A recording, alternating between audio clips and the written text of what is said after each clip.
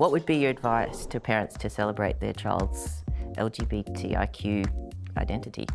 Participate in it. It's like any good parent should do. You participate in your child's interests, and that's, you know, one of the key activities. Get involved in what they want to do. Be supportive. Have friends over. You know, yeah, be inclusive. It can be a bit scary sometimes, but it's it's not going to hurt you. And as I mentioned before, it'll probably make your life far more interesting than it was.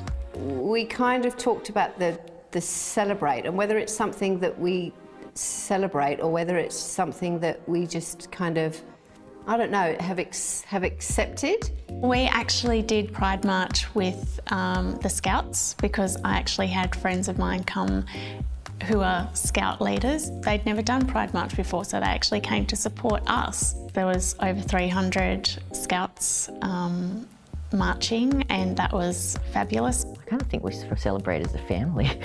I think we've had a few conversations where we're kind of going, oh, another couple of years and we'll start seeing Henry at queer events.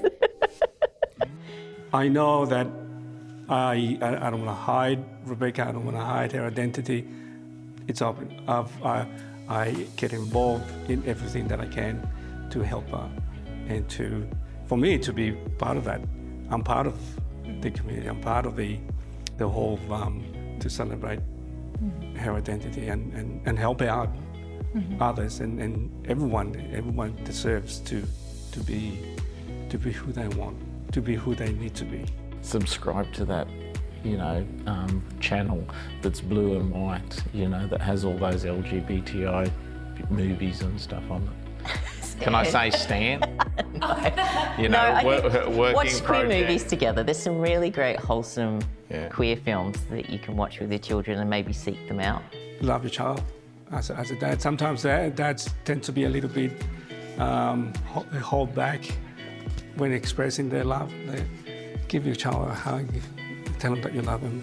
My daughter is so much happier now that she has transitioned. She's a completely different child. She's so happy, and she's beautiful. Yeah, she's a beautiful, beautiful young lady. I want to say nothing, just love him. This is the only thing you need to do. And I bring this because I really love, it's one of my philosophies. Love is the answer. So this is the answer. So just love him, and that's all.